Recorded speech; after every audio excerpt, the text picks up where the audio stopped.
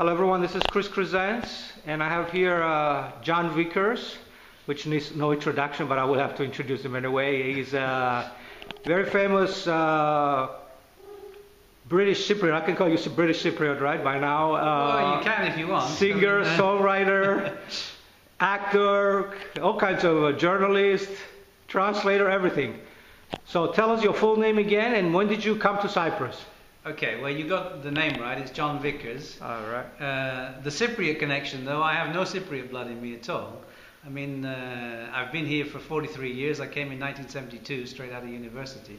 And the reason I came here is that I had met my future wife, who is a Greek Cypriot. There you go. Here's the connection right there. University in England, you see. So when I finished, I didn't know what I wanted to do. So we said, well, let's try Cyprus, which I did. And here I still am. And I just want to let everybody know, in 1972, I believe it was, you had that show called Request Time on CYBC Rick Radio. This is how I Channel 2 became famous, in inverted commas. And in fact, all these years later, I would say that at least maybe once a week, I will still meet somebody who I have no idea who they are, but they will come up to me and say, "Excuse me, are you John Vickers?" And I say, "Yeah." And they will then tell me, as you did earlier, that they used to listen to me every night and, you know, send letters to me asking for songs for their... And just to reiterate, that the program was called Request Time, and you were working with a Lebanese, I believe, journalist, and her name was Vicky Bishara. That's right, because this... And the show was in English and in Arabic, correct? It was in English and Arabic, yeah. And originally it was designed as part of what the Cyprus Broadcasting Corporation called its international program. So called because it was actually broadcast and heard throughout the Middle East. Exactly, it was known throughout, not just the Middle East, throughout Europe. I think they were listening to it in other places. No, I don't think they could get it quite so far away. But certainly Israel, Lebanon, Egypt, Syria, all those countries. And we were getting letters from kids. Yeah, I used to send a lot of them. I went to school in Terrasanda. All the boarding school students were sending letters. Well, you see what and we had our little radios, and then we would listen to the show all the time. You must have started, though. You must have started that. It probably was at least a year later, because originally that program was only for people outside Cyprus. And what happened was that... Yeah, so it must have been 73 then, when I was... We knew that there were lots of people listening in Cyprus, but I think there was another program which was kind of meant for them. But when the war in Lebanon took place, suddenly all the posts stopped. Already, yeah. Yeah, and so because we knew that people were actually writing us letters and we were not using them. So I said, listen, it's a shame because these kids are listening to us. We don't have any letters coming from Beirut right now. So until this kind of, you know, this business is settled, let's do this. And so we started playing songs for the kids in Cyprus who had been writing these letters. And of course, you know, we never looked back in that sense because at its peak, and this program went on for 17 years, every night. But wasn't it like a reunion show sometime in the 2000s? Yeah. I was in America, I heard about it. Yeah. When was that? Can you tell us more about that? I can. At its peak, just to mention, we were getting, we were getting maybe, I don't know, 100 or more letters every day. I mean, it was that popular. Yeah, it was crazy. Because, I mean, one of the reasons, you know, is not necessarily to do with me or Vicky and what a great job we were doing. It was simply because, you know, there was no alternative. I mean, there were two channels. Just to emphasize... There was one radio station in Cyprus, and it had two channels, and that was it, you know. So. And also just to emphasize, you guys were playing European, American, British music, we had all the hits. It was a really international show. We did the top 20 show as well, and it was all this kind of thing. Yeah, and people had a good taste in requesting. It was some good songs. Well, you know, everybody loved them. Everybody remembers the songs that were popular when they were teenagers. You know, so now whether they were good or not is a matter of. No, we grew up with those songs. Trust me, they were all. Well, I have to say they all had a message for us. Listen, I mean, I grew up in the 60s with the Beatles, you know, and so to me 60s and 70s music is actually, you know, even all these years later, it's probably still the stuff that I actually enjoy listening to most.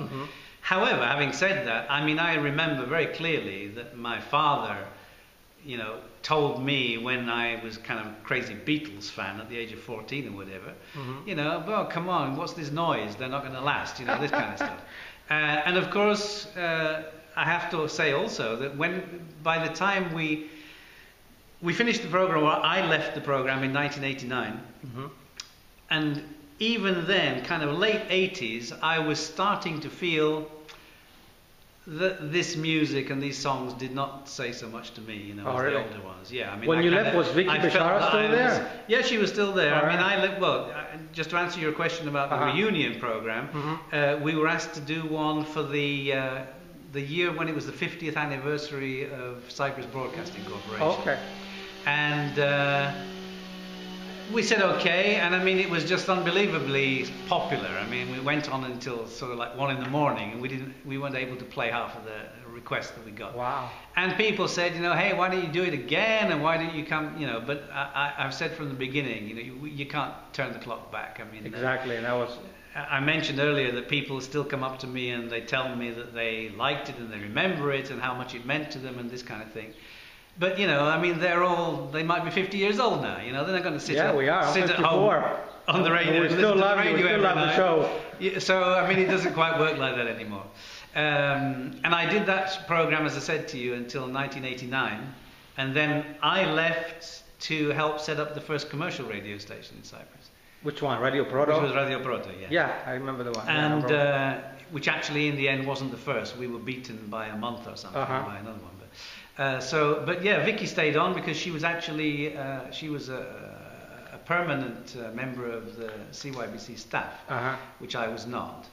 And she carried on doing programs. I think eventually it was kind of phased out, but yeah. And people don't know you also played on TV, right? Like as an actor. Yes, I did. Tell us more about that. Okay, well, I was. This was in 1975. When I was at school and when I was at university, I'd done kind of theatre stuff. And I got to know in those days when I came to Cyprus, CYBC had a theatre department, which of course is a big. It would have been a great luxury nowadays, but they did, and they had regular TV theatre productions that they did. And I got to know the guy who was in charge, Evis Gavrilidis. Oh wow! Who later, in fact, the program that the play that I did was his last production for Cyprus Broadcasting Corporation. While we were actually doing the rehearsals, he was appointed as general manager of the Cyprus Theatre Organisation. And he knew that we talked, and he knew that I was interested in theatre and this and that. And he was going to do a production of Brendan Behan's The Hostage. Oh yeah, that's the one that I remember now. Now, and this play, for those who don't know it, basically it takes place in Ireland in the 1920s, and it has certain resonance with Cyprus as well, in that the story is about a group of patriots who kidnap a British soldier, a young British soldier, hold him hostage to force the government to set some of their men free, who they've threatened to hang. And Evis had the idea that I would be able to play the part of the 18-year-old British soldier.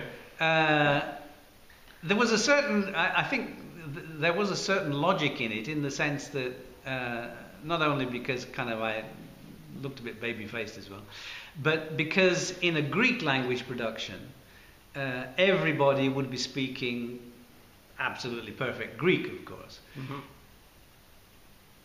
In an English production, everybody would be speaking with an Irish accent, apart from the young London soldier. Okay? Right. So in the Greek version, the fact that I had been in Cyprus, for 3 years, I could speak, I could have a little conversation with you, but I was by no means fluent. So this difference kind of came through as well. So in the same way that in an English language production you could tell simply between the Cockney accent of the soldier and the Irish accent of all the people in the house where he was kept, was kind of reflected in the fact that I was speaking in a way which was slightly different from all of these others. And in fact, I mean, I didn't even realize it at the time, but looking back, I mean, I was actually with what you would call sort of the real elite of the Cyprus theatre in those days. I mean, it was, you know, Despina Bembedeli, it was Stelios Kafkaridis, it was Thanos Petemeridis. I mean, it was all these people who later, and at the time were very well known, but they became even better known. And there was me playing the part of this soldier, and it was quite a funny thing, because you mentioned when I just met you that you know, I'm still looking okay, and I still got my hair. And I said, well, I had to have my long hair cut. You look really good. Well, it's very kind of you. I had to get I said I had to cut the long hair, because when I came to Cyprus, it was like that. I know, I remember you with the long... In fact, I have pictures, the rock star hair. Very embarrassing pictures that I used to send out with autographs on them. You know, I looked like a girl. Anyway, when I played the part of the soldier, Evie sent me 3 times to the barbers. Oh, really? He said, you've got to have your hair cut. You know, you can't play the part of a 1950s soldier looking like that. Right, right. So it was with great reluctance that I went to the barber. I came back, you know, and he said, no, that's not enough. Oh, wow. So I went again, you know, and I kind of tried to push it back, you know, behind my ears and all this. So and how many episodes? And he actually made me go yet again. Was that one episode, or were there many episodes? No, this was it's a theatre play. Oh, a theatre play. It's a play. One play, yes, yeah. Yes, one, so it was a one-off thing. And the thing, again, I told you, I got used to people saying, oh, I remember request time, and you used to play records for me and my girlfriend and this kind of thing. The thing that really surprises me is that I still find people who tell me they remember this play. Oh, really? And it was shown 3 times in Cyprus and 3 times in Greece. You know, I mean, it's a play. I mean, I can't remember. It's called The Hostage, huh? Yeah, The Hostage. Okay. The other reason why it was kind of I wouldn't say clever, but why Evis Gavrilidis probably thought of me, was that in the play there are actually songs. And the original Greek version of this play, when it was staged, I think in 1960 in Athens, the music for it was written by Mikis Theodorakis. Oh, really? Yeah, wow. So... I mean, it has songs, very famous ones. To Yelas to Pedi is from this play. The original, it's a translation of The Laughing Boy, you know. And so, because I had also, he knew that I played the guitar and I sang, so, you know, it was kind of, okay, he's English, he can do this, his Greek isn't all that bad, and he can sing the songs too, so this is why I did it. And people still remember it, it's amazing. Well, that's another thing. I do remember you as a singer too. As a matter of fact, this song that came after 1974, you gave me a copy of the original. I'm so excited. It's called Was an Island. Yeah. And it's amazing. I mean, you with the guitar playing the song, and it was really, really, really, and it really talks in the hearts of all Cypriots all over the world. It's a beautiful song, and I still hear it like years later. First of all, I have to give credit to I didn't write the words to this. The words were written by Lana de Pratog, who was in fact my boss at the Cyprus Broadcasting Corporation. She's the one who gave me the job. And she wrote this as a poem following the 1974 events, and it was published in a government-backed magazine. Wow. And she gave it to me, and she said, you know, why don't you try and set this thing to music? You know, maybe we can get Cat Stevens to, you know, because he was the most famous Cypriot. But you did write the music, though. I wrote the music. Yes, I set her poem. I set her poem to music. I had been asked by a film director at CYBC, Andreas, can't remember his name now, Konstantinidis, who was working on a documentary about the return of the Greek Cypriot prisoners of war from Turkey. And he asked me if I would write some incidental music to go with this film. The song, Okay. In the meantime, I worked on Lana's poem, and I was not all that happy with it, to be honest. It was for me, it was a very kind of strange thing to do, you know, because, as I've just been telling you, I mean, pop music was my thing. It was what I liked listening to. It's the songs that I was writing and singing. My job on the radio was playing pop music, you know. And then I was given this very kind of, moving and emotional poem about the 1974 invasion. Uh-huh. And it was kind of a strange thing. It was quite a difficult thing for me to get my head around, first of all. Anyway, I did some work on it, and I wasn't very happy. So I kind of gave up. Oh, really? Yeah. And then one day Lana said to me, what did you do with that poem? And I said, well, I did something, but I wasn't really happy with it. Oh, she said, well, I would like to hear it, come and play me a bit. So I did, and she was quite enthusiastic about it. And she kind of persuaded me to do the whole thing. I mean, it's a very long poem, as you know. So I did that, and I was asked if I would go and play it at a gallery, an art gallery in Nicosia, which was owned by another guy who worked for the Cyprus Broadcasting Corporation. Wow. And so I went and I played it, and in the audience that night was Andreas, the film director, who as soon as he heard this thing, he said, I don't want you to write me any music. I want this song for the film. Mm-hmm.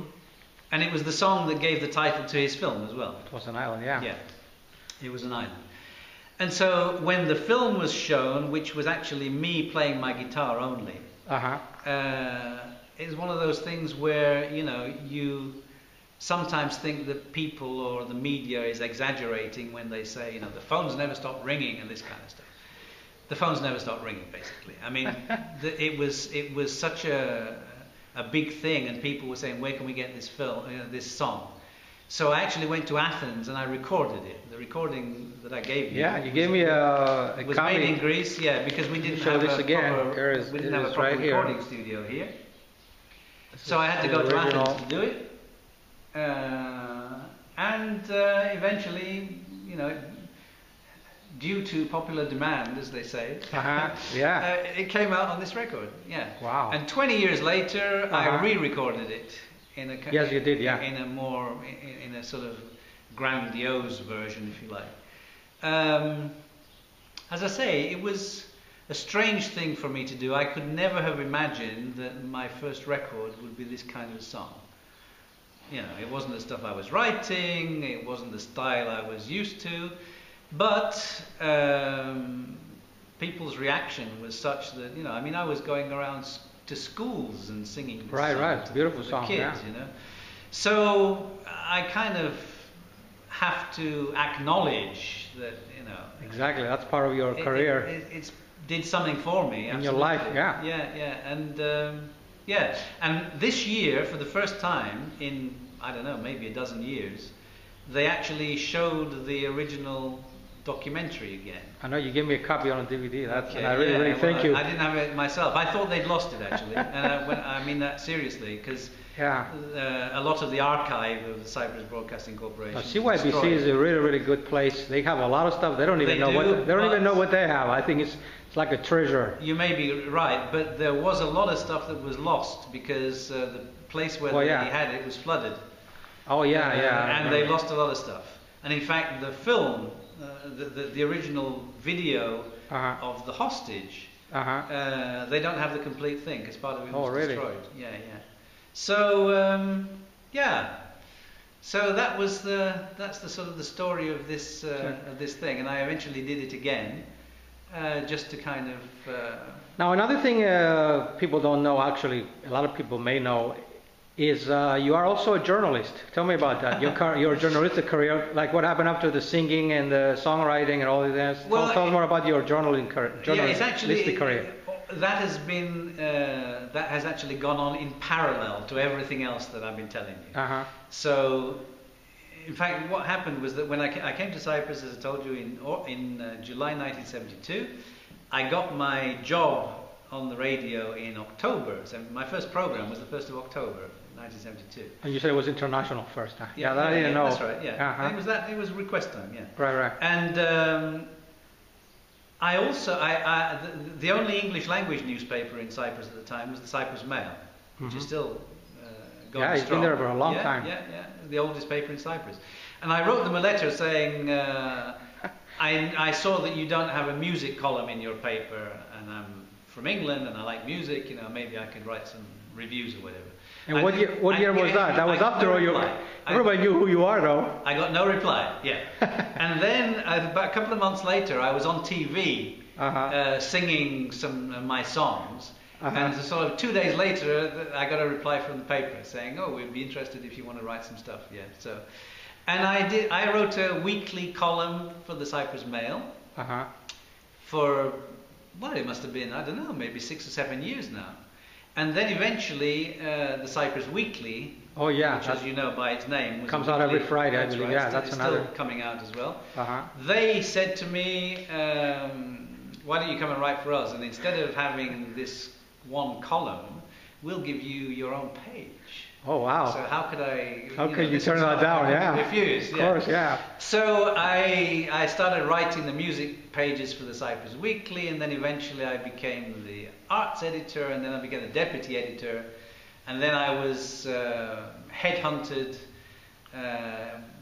by somebody who wanted to set up a rival newspaper. Oh really? Yeah, and we did, and it went for 2 years, and it didn't manage to get it be the rival that he wanted it to be for the weekly. But in the meantime, the same people in the same company got the franchise for Time Out. There's a Time Out Chicago, you know this. Oh yeah, there is. Yeah. Well, this was from Time Out London, and so we started Time Out Cyprus. Oh wow. And I was the editor of Time Out Cyprus for 6 years. I spent 4 years in Brussels doing various things, and for the last 5 years I've been the chief editor of a business magazine in Cyprus called Gold, which I'm very pleased to say is doing very well. And there's a website for it as well, you can see it. And is there like an online page people can find it? Well, there is a site where you can actually see back issues of the magazine, but there is also a website called Gold News, which is kind of updated daily, but it's business news and information and this kind of thing. So it's kind of if you like, an accompanying medium to go with the magazine. Because basically, as you know, you can't really be without an online presence. Exactly. Well, I want to thank you for this interview, John. My pleasure. It was very, very interesting. And again, thank you again for all those great memories. The request time that I'm pretty sure everybody in Cyprus remembers that, especially the young people at that time. That now they're in their 50s and 60s. Now we're all older. Yeah. I mean, the memories, you can never erase the memories. It's true. I mean, as I always say to people, well, I was only doing my job, and I was enjoying it. I mean, but you don't realize at the time how good the job was. I mean, how effective. I knew that I was a lucky person. I mean, and I want to also thank Vicky Pichara. She was also doing a fantastic job. It was a real nice pair of people as broadcasters who were real nice. You together had a lot of chemistry, and even if we couldn't see you as the radio, you can feel the energy and the chemistry of you guys had. And like I said, it was in English and in Arabic, and it was all over the Middle East. It was That's right. Yeah. No, it was a big thing in those days. And people, of course, today they find it very strange. The idea that people used to write letters to us because we had no phones. Correct. There was no internet. There was no email, of course. So. I mean, it was a whole different. And you were getting hundreds and hundreds of letters. I remember you were saying one night, "Oh, I got so many to." Listen, I still meet people, who say, "I used to listen to your program, and my next kind of question is always with a bit of a worry. Are they going to say, yeah, and you never played those letters that I sent you?" So it was very difficult. Thank you very much. Just to finish, did you want to give any message or anything to tell anything to the people listening or watching this interview? Well, as I say, either in Cyprus or abroad. I always considered that I was very lucky to have arrived in Cyprus at a time when, I think it was a time when if you had a little bit of talent or if you were slightly different in some way, you actually had the chance to find an outlet for it. And this is how I got myself on the radio. I would never have considered this if I stayed in England. Music was my hobby, pop music was my passion. And to be able to actually do this for a living was just fantastic. So I'm very grateful for that. And I'm very pleased that, people still remember these programs and they remember them in a very warm and kind way. And I'm glad that I could, make even a little contribution to making their teenage years, enjoyable. Well, thank you, John. I want to shake your hand like I shake the hand with everybody. My pleasure. When I interview you, Chris. And I appreciate it. Thank you very much. Thank you. It's a wrap. Thank you.